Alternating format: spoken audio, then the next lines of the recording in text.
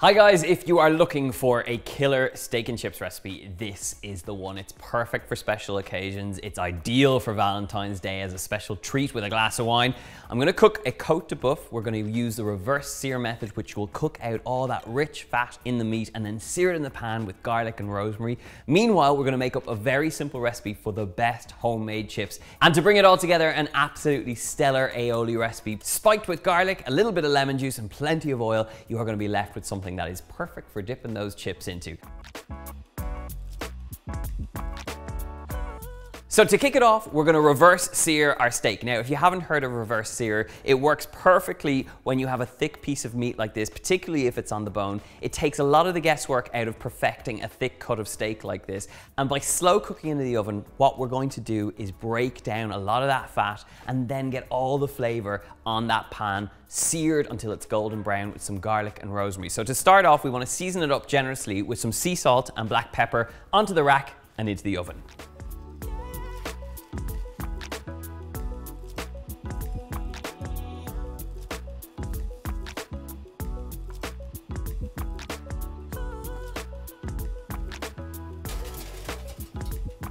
Now, we need to make up our chips.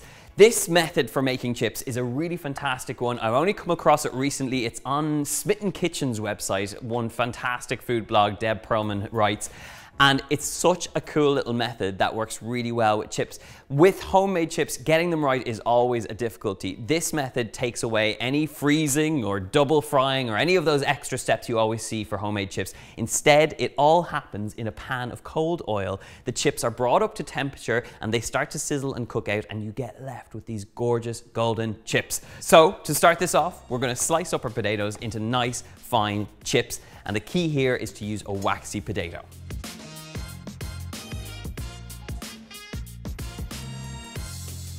The beauty of this recipe is that if you don't have a deep fat fryer, this is a great one to do. You only need enough oil to cover the fries, and as soon as it starts to come up to temperature and start to begin to cook the fries, all you have to do is keep your eye on it. Just shuffle them around every now and then until you get left with crispy golden fries, and then it's time to drain in some paper, keep them warm, and we're ready to rock. Now, while they're frying off and while our steak is in the oven, we're gonna crack on with this aioli. It is a homemade aioli, which is very simple.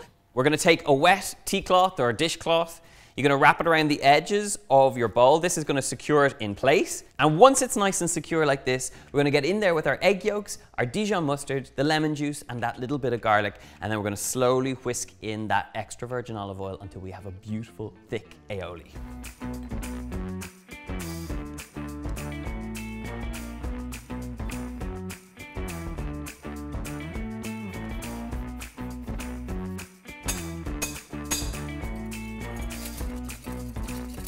Making aioli is one of those classic moments of alchemy in the kitchen. You're bringing together simple ingredients like egg yolks, garlic, lemon juice, and Dijon mustard. And by slowly trickling in extra virgin olive oil, you transport it into this most spectacular substance that is just ideal for dipping fries and having with steak. Now, the key trick here is to continuously whisk, and you're gonna drip feed this little mixture with extra virgin olive oil. The trick is to make sure that every little bit of oil is completely incorporated before you add more. The moment this can split or go all the wrong ways for you is when you add too much oil. So slowly, slowly to start. And then when you start seeing it take shape, that's when you can start a steady flow and a nice trickle of oil that gets continuously incorporated. So take your time with this, perfect it, and you'll have something that's absolutely stunning with steak.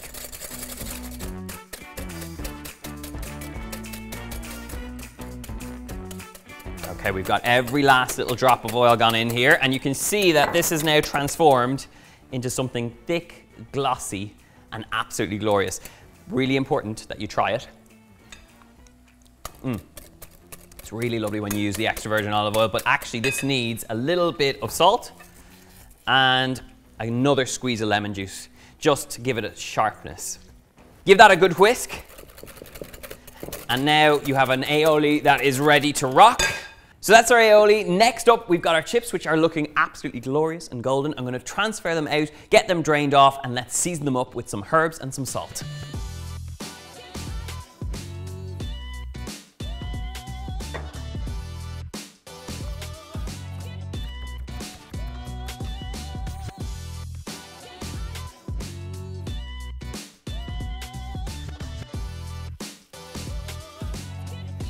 Just have a look at that. Gorgeous golden chips, now coated with lots of salt and lots of herbs. This can now go into the oven in the low heat that's in there. We're gonna get our steak out and we're gonna check the temperature.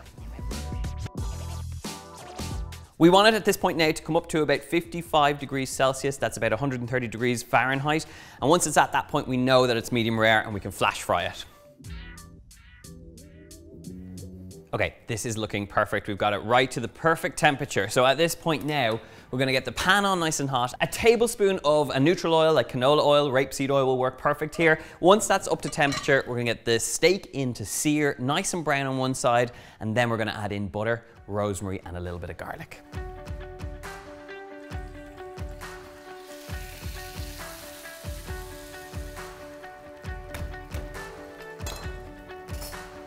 Right, we have a nice golden brown color on one side. I'm gonna turn this over, and now as it cooks out on the other side, we're gonna get in there with plenty of butter that we're gonna baste continuously with. I'm also gonna add our rosemary and our garlic. That's gonna flavor it up. And then all you're gonna do is, as soon as that butter starts to melt out, continuously baste until that steak has a glorious golden color all around and it's got all that flavor from the butter. This is the magic moment where this steak recipe just comes together. You've got all that butter that's gone nutty and brown. You've got that steak which has got great color, still is medium rare. So at this point now, I'm gonna take it out, carve it up, serve it up with the aioli and all those lovely fries.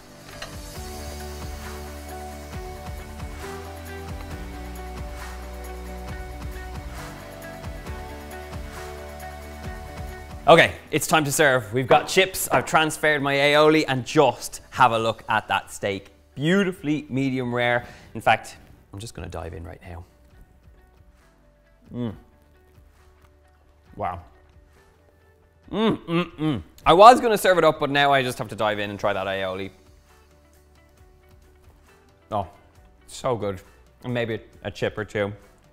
Oh my God. That is the sort of steak dinner I want to sit down to for a special occasion. The meat goes super tender. You get all that great flavor from the garlic and the rosemary and all that butter on that beautifully cooked medium rare steak, alongside the easiest fries or chips recipe you will ever come across, and then a stellar aioli to bring it all together. Serve this up for your special someone and you will be in for a treat. As always, the recipe is in the box below. You can find it over my website. Hit the subscribe button and ring the bell for notifications. And as always, leave a comment below letting me know if you're going to try this for a special occasion and how well it went down.